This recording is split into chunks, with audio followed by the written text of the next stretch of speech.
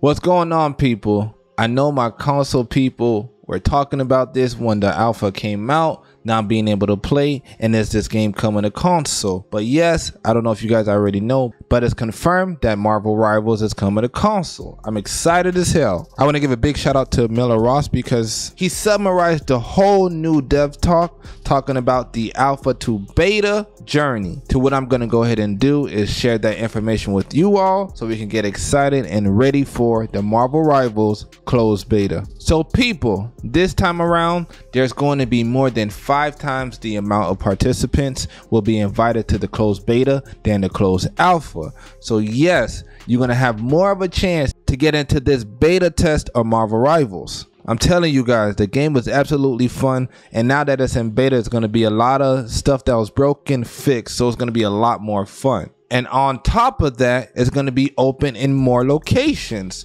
Service in North America, Europe, Asia. Closed alpha was only US only.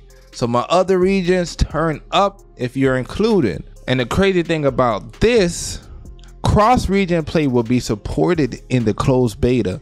But of course, latency may suffer if you do choose to do so, but the fact they're giving us that is fire. Server tick rate will be increased to 60. Support for 9 languages: English, German, French, Italian, Spanish, Brazilian Portuguese, Japanese, Korean, and traditional Chinese. Marvel Rivals is gonna be huge, I'm telling you guys. Venom confirmed to be a Vanguard and Adam Warlock as the strategist. I can't wait to try Venom. The fact that he's gonna be available in the closed beta is lit. Shin Shibuya will also be updated to support the new thematic environmental destruction feature shown off in the latest trailer on Spider Islands, where spider bots work to keep certain structures in place after they're destroyed. Various effects and HUD elements have been enhanced to improve hit and impact feedback, as well as to increase player situational awareness. Yes, in the game, it was pretty hard to detect if you landed a hit on the opponent, so the fact that they're addressing that's a quality of life change. A balance update. We all know who needs to be nerfed. Hella. We need some buffs on the melee characters. Please, I want to play melee. KO Cam system will be implemented. KO Cam is dope.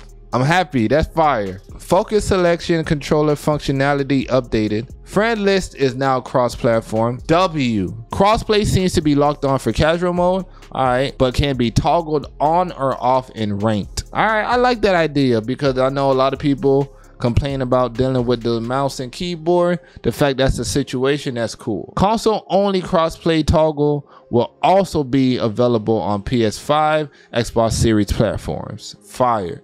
On top of that, cross progression teased, but definitely won't be up for the closed beta. That's a lot of information. This sounds like a lot. This sounds crazy. Marvel Rivals about to be lit. And once I get the information on how to sign up, where to sign up, and when to sign up, trust me, I'll give you guys the information. But you already know what it is. TDN signing out. Yo, yo, yo.